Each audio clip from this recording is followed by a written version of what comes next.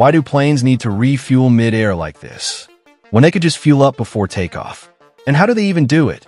Flying at over 500 miles per hour. Let's break down the incredible world of plane refueling, both on the ground and in the sky. Before every flight, fueling is one of the most critical steps. Most airports use either fuel trucks or underground hydrant systems to deliver Jet A1 fuel directly to the aircraft's tanks, usually in the wings. Larger planes like the Boeing 777 can carry over 180,000 liters of fuel, and it can take 30 to 60 minutes to fill them up.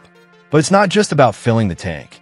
Pilots calculate how much they'll need for taxiing, cruising, weather detours, and even emergencies. Too much fuel, and the plane's too heavy. Too little, and, well, let's not go there. Now, for missions that go way beyond any runway, there's aerial refueling. This is where two aircraft, a tanker and a receiver, meet in midair and pass fuel between them without landing.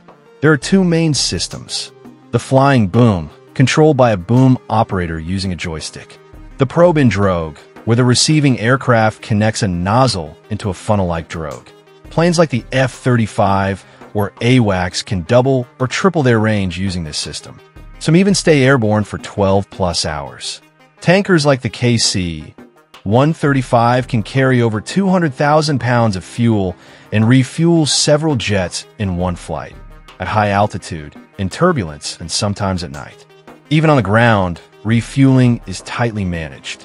Crews monitor pressure, volume, and temperature because fuel expands in heat and shrinks in cold. And any error, even a small one, could lead to delays or safety issues. From commercial flights to combat missions, refueling is the lifeline of aviation, keeping planes flying farther, faster, and safer. Next time you fly, remember that quiet operation under the wing or in the skies above might just be the reason you reach your destination.